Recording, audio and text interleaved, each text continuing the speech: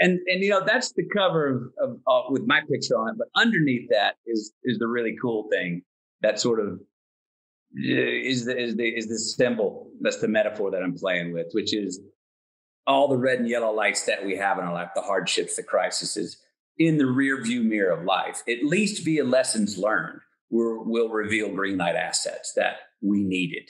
It's not denying the crisis, of even the death of a loved one, but it is saying, oh, there were lessons even in that. And I would offer, I wondered, Jordan, if some of these lessons we know we're going to learn them when we're in the crisis. Some we don't know till next month. Some we're probably not going to know till our deathbed. And I would argue that some will never be realized until maybe our great grandkids realize them 3 generations from now. And there's a green light in this year we're in right now. Big green lights in this big red light year of COVID and social unrest and political distrust and people having to redefine who they are and what politics is and what's fairness and what's equality and all this in the extremes that we're in. There's big green lights that will be revealed out of this year.